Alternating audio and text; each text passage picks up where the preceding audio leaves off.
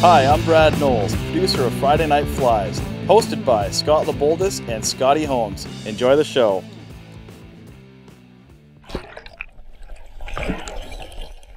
Alright everybody, we're back. Friday Night Flies in the house. Another season getting ready to kick off here this fall.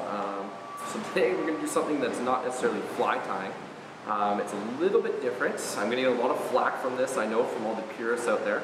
We're going to talk about trout beads. So trout beads are a very, very effective way to fish for trouts, especially this time of year in our local waters. We have a lot of salmon that are running up the rivers, the trout are following behind them, the salmon are dropping eggs, the trout are there to pick off an easy meal.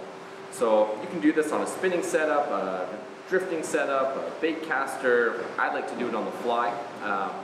It's a very, very easy way to fish for trout this time of year. I'll post up some photos here. Me and Jordan were out last week. We got into some hefty bull trout and cutthroat as well, even a little fat rainbow. So yeah, basically the trout are keying in on these eggs that the salmon are dropping. So what you want to do is you want to find where the salmon are spawning. You usually see them, they're running up little side channels and stuff like that. You'll see them, they're all zombied out in the river. And basically you're going to want to leave those fish alone. They're doing their thing, no need to bother them. They've got enough trouble getting there as it is. So basically what you're going to do, you're going to look for the troughs, the pools, the runs, all that kind of stuff behind all the fish. Even structures, so big log jams and things like that. And basically you're going to drift these beads through those areas. Because that's usually where the trout are holding, and that's where they're going to pick off the eggs as they come through. So it's a super simple setup. We've been blessed by Trout Beads here, who's hooked us up big time. Kind of go through this and show you guys what's what. There's a lot of companies out there, but Trout Beads I find is a really great one. They have a large variety of product that makes it very easy to do this and to kind of match the hatch, if you will. So let's bring everything in a little bit closer and we'll show you guys what we got. Alright, so here we go. So Trout Beads, like I said, has hooked us up big time with a lot of different product here, which is kind of cool. So they make a variety of egg sizes to kind of match that hatch, like I was saying. So they've got them from a 6 mil, an 8 mil, a 10 mil, there's a 12 millimeter, and they've just come up with a new 14 millimeter bead. So basically you name it, you can fish for it, you're probably going to catch it on a bead, which is kind of cool. I'm even going to cheat a little bit this year and probably drift some for some steelhead come February, late January, up in the Squamish and see what happens there. So like I said, they come in a variety of different colors. I don't know if you guys can see this, I'll kind of zoom in on this for you guys and give you a shot of each, but you've got your traditional, just full color bead, which is quite, it's just a solid color. Some of them are even a little bit transparent, which is kind of cool. Then you've got your kind of your pearl beads, you've got your, I don't know if I have any here, do I have them? Yeah, we've got the mottled beads, they've got kind of a mottled finish to them. Those ones are probably one of my favorites. And then we've got the glow beads as well, which they kind of have started coming out with.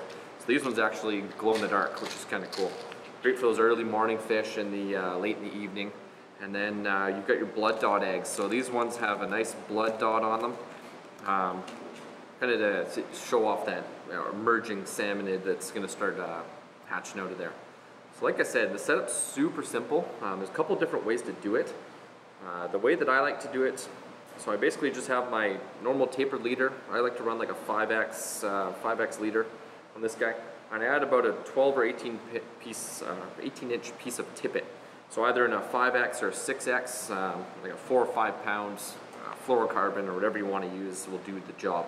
And basically all I do to attach it is a surgeon's knot, which is super simple to do. I'm going to save you the time from doing that.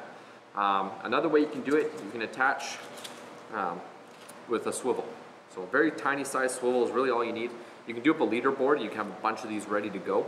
I don't have one with me here today, but that's kind of the way that I would do it. So basically all I'm going to do now, if I can find one here, so you're going to need some split shots. So kind of in the BB sized ones, they're super tiny. You can get them in packs for like $2. They're pretty cheap, but there's a whole bunch of different sizes that you can get. But try to find the smallest ones that you can. You can get the, like these ones here, they're removable, so they have the little wings on them. You can use those, or you can use just the solid ones as well. That's all up to you. And I'm going to find that knot, which is right here. I'm just going to crimp these beads down directly at the knot. Okay, so that's super easy. I'm just going to slide that down. So as soon as it hits that knot, it's not going to slide down and get in the way of your bead at all, which is kind of nice. So now I'm going to select a bead, Wednesday we were getting those pinks that were kind of all spawned out. Their eggs have been in the river for a while, so they're a fresh dead kind of color. So they're not going to be the big bright reds and dark oranges and the deep pinks and things like that. They're going to be a little bit paler. So I was using these kind of peachy ones, which kind of imitate that life stage that those beads are in. So basically I'm just going to slide that on my leader, and it can slide up and down. So trim off a little bit of this here. And all I'm going to do now, so Trout Beads makes their own hooks, so I'm excited to try these. So they've got them in a 4, size 6, size 8, and a size 10. So for the 8mm beads, I like to use a size 8 or a size 10 hook. These are just what I got here on my own. You can use barbless if you like, that would be preferred. Here in BC, you got to pinch those barbs anyway.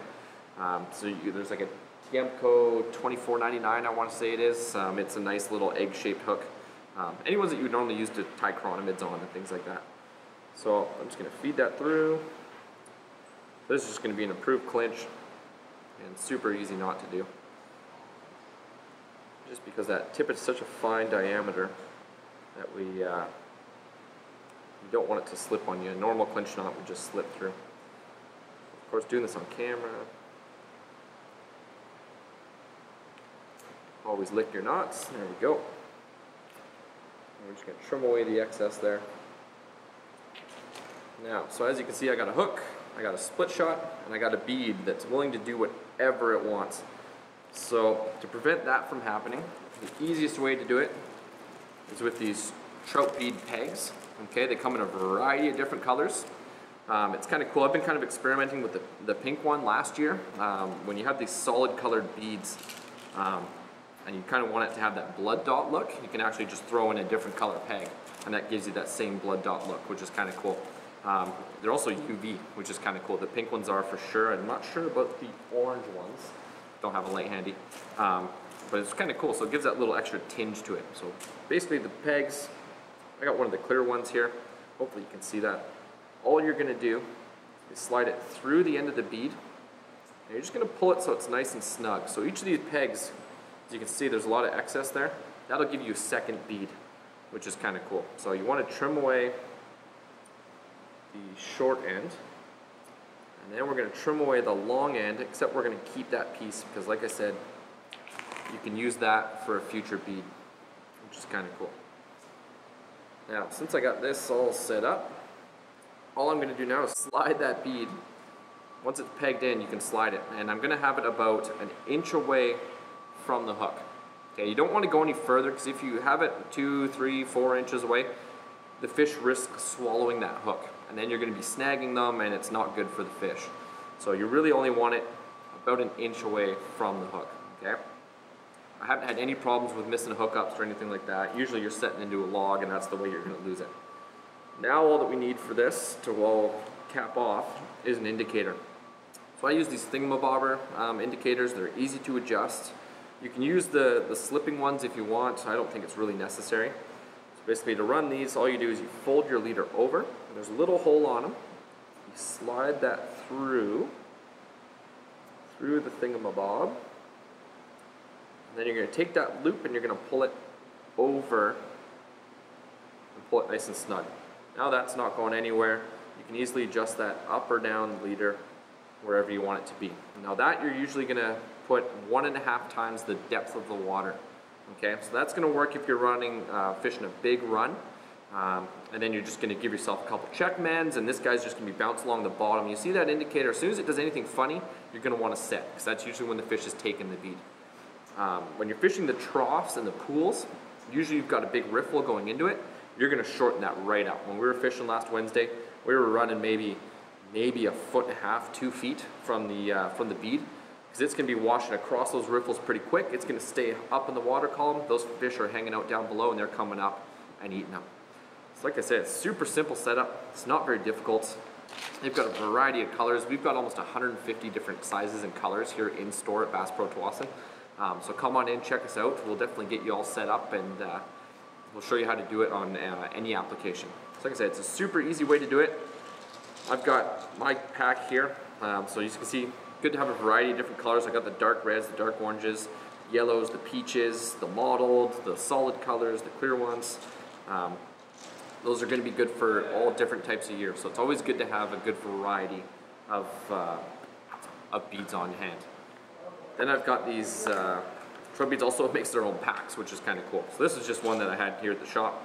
They just sent me these, so it's got spots for just about everything. I'm going to run this for hooks and pegs and stuff like that. So it's an easy way to store everything. Plus, when you open it up, they're not going to spill everywhere like I have with this one before. You got individual packets for everything. All right, so that's Trout Beads. I hope I don't get too much flack from all you purists out there. You can run egg patterns and stuff like that. I just find these are a lot easier and cheaper to run, which is kind of nice. You can have a large variety of beads and they're ready to go out of the package. Depending on the size, you get 40 in this one. How many we get in this one? We get 15 in the 10 millimeters. So you get less as the packs get, or the beads get larger, but you have a whole bunch to use. You're not really going to run out of a pack fairly quickly. So yeah, like I said, come on in to Bass Pro Tawasin. We're here at the White River Fly Shop today. Thanks for joining us. Hope you guys found that informative. It's a pretty easy way to fish. And our friends from Helios Outdoors and Hook and Vice, we're actually working on a little giveaway. We're going to hook a couple of you guys up with some of these beads and pegs and things like that. So stay tuned for that, and hope you guys enjoyed. We'll see you next time.